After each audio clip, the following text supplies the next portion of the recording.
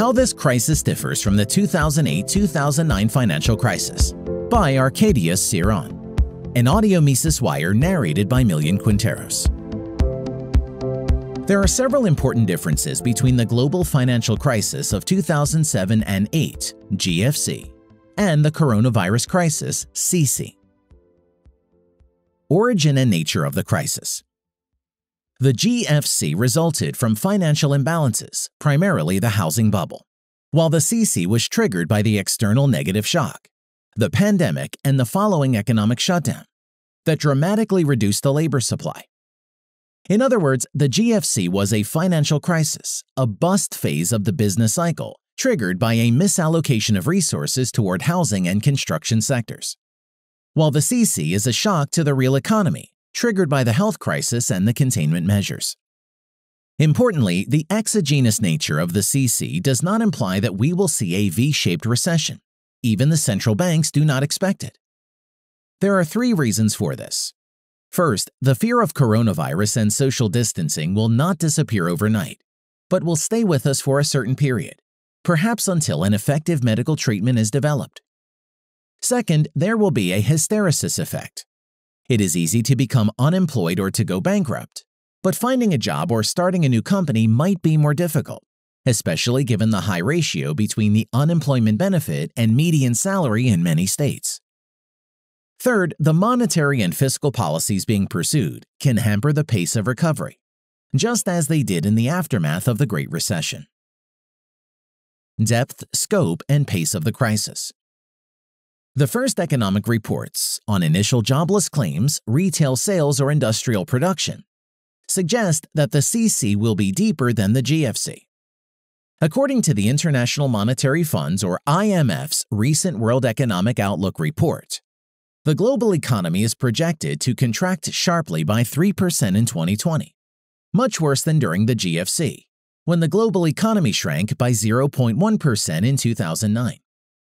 And since the COVID-19 pandemic is an international phenomenon, the crisis is truly global. According to the IMF, a much larger fraction of countries is expected to experience negative per capita income growth than during the GFC. But what is really striking is the pace of the crisis. In just a few weeks, the CC's economic losses will likely surpass those related to the Great Recession, which lasted an entire year and a half.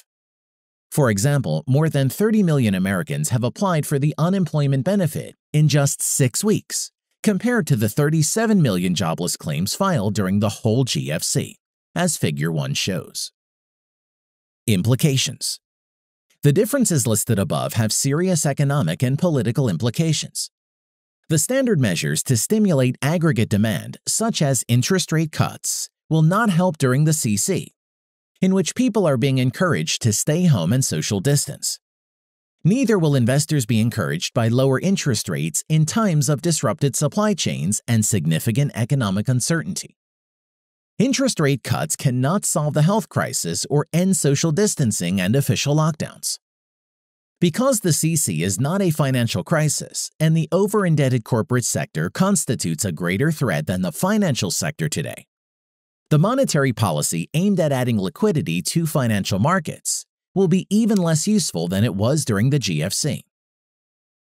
Because the U.S. financial institutions have more capital than they did before the GFC, and because the CC has affected them less than it has the non-financial sector, they are more inclined to grant new loans, especially since central banks' actions aimed at supporting the flow of credit in the economy are encouraging them to do so. Moreover, reserve and capital requirements have been loosened, while entrepreneurs eagerly clamor for new loans to stay afloat. All this means that the credit supply can increase more than it could during the GFC. As new money is created when banks grant new loans, the money supply will also be able to rise faster than during the GFC. As Figure 2 shows, in late March, the growth rate of bank credit and M2 money stock started to expand above 10% year over year, much faster than in the aftermath of the GFC. Please note that the Figure 2 displays the broad money supply, not the monetary base. The increase of the latter does not automatically translate into higher price inflation rates, as bank reserves do not enter the wide circulation within the real economy. It might be too early to draw authoritative conclusions, but if the current trend in the broad money supply continues, the CC could be more inflationary than the GFC, especially since it is both a negative demand and supply shock. Indeed, as Figure 3 shows, the market expects a higher inflation rate 5 years from now than it did during the GFC. This does not, of course, mean that a high U.S. inflation rate in the near future is a sure thing.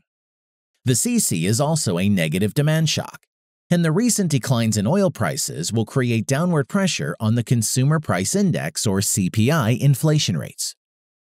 Therefore, although in the short term the disinflation scenario seems more likely, in the long run the risk of stagflation increases, especially with too fast credit growth and excessive debt monetization. The government may be tempted to get out of its large public debt through high inflation, which lowers real interest rates. The possibility that the CC will be more inflationary than the GFC should be acknowledged by economists, policymakers, and investors. For more content like this, visit Mises.org.